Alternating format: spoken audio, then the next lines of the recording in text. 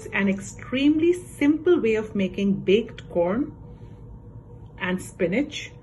We take about a cup of spinach, about quarter teaspoon of salt with a pinch of black pepper.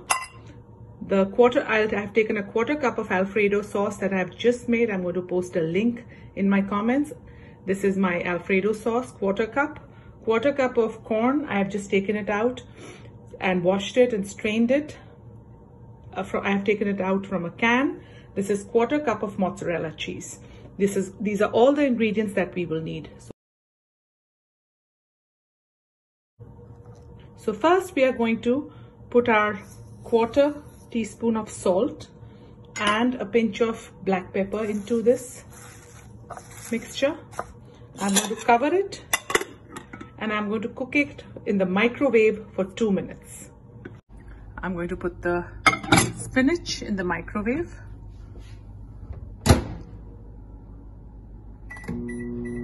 For 2 minutes.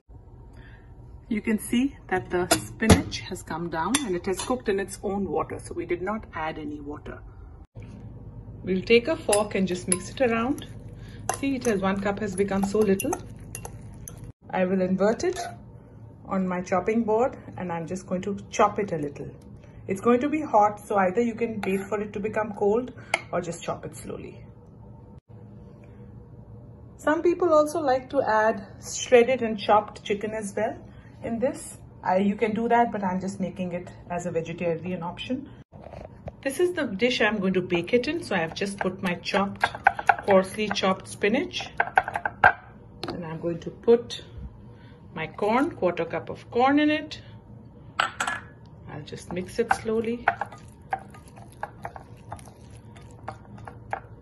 Then I'm going to put my quarter cup of Alfredo sauce and mix it.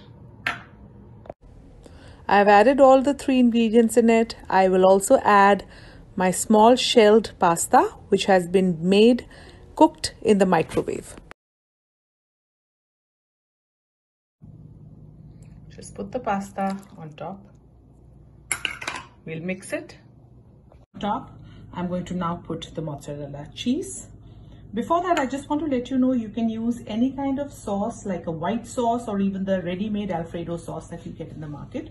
I wanted to make it a healthier version. I'm just going to put my quarter cup of mozzarella cheese.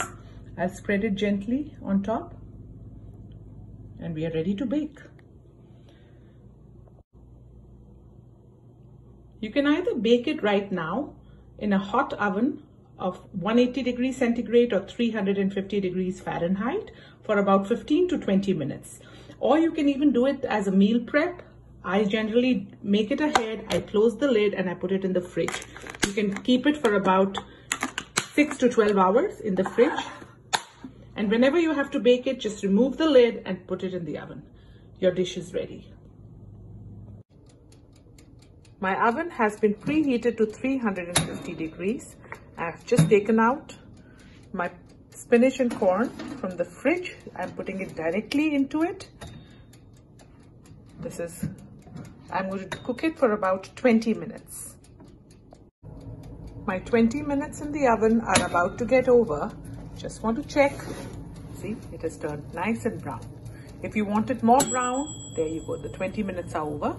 If you want it more brown, then you can do it for another minute or 2. But this is, according to me, it's fine. I'll just leave it inside there for another 5-7 minutes. Just in the heat, it's going to cook even more. And my spinach corn is done. My baked spinach and corn is done. You can eat it any way you like. I like to have it with a few crackers. You can even have it with garlic bread. The baked spinach corn is ready. If you like my channel, please make sure you hit the like button and subscribe to it. Also hit the bell icon to get all the latest updates and the new recipes that I keep on posting. Thank you.